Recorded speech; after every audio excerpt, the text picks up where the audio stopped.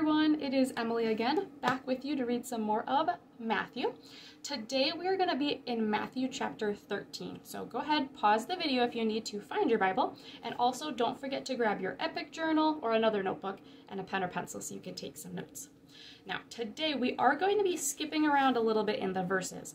We're going to start with Matthew 13, 1 through 9, and then we're going to skip down to verse 18 and do 18 through 23, okay? And I'll let you know when we do that jump.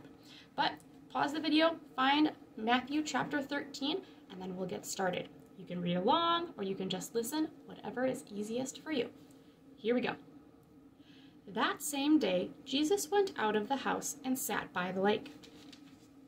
Such large crowds gathered around him that he got into a boat and sat on it, while all the people stood on the shore. Then he told them many things in parables, saying, "A farmer went out to sow his seed. As he was scattering the seed, some fell along the path, and the birds came and ate it up. Some fell on rocky places where it did not have much soil. It sprang up quickly because the soil was shallow. But when the sun came up, the plants were scorched, and they withered because they had no root. Other seed fell among thorns, which grew up and choked the plants. Still, other seed fell on good soil, where it produced a crop, 100, 60, or 30 times what was sown. Whoever has ears, let them hear." Okay, now we're going to jump down and find verse 18. Did you see it? Okay, here we go. "Listen then to what the parable of the sower means. When anyone hears the message about the kingdom and does not understand it, the evil one comes and snatches away what was sown in their heart. This is the seed sown along the path. The seed falling on rocky ground refers to someone who hears the word out and at once receives it with joy. But since they have no root, they last only a short time.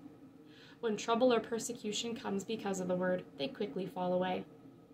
The seed falling among the thorns refers to someone who hears the word, but the worries of this life and the deceitfulness of wealth choke the word, making it unfruitful. But the seed falling on good soil refers to someone who hears the word and understands it.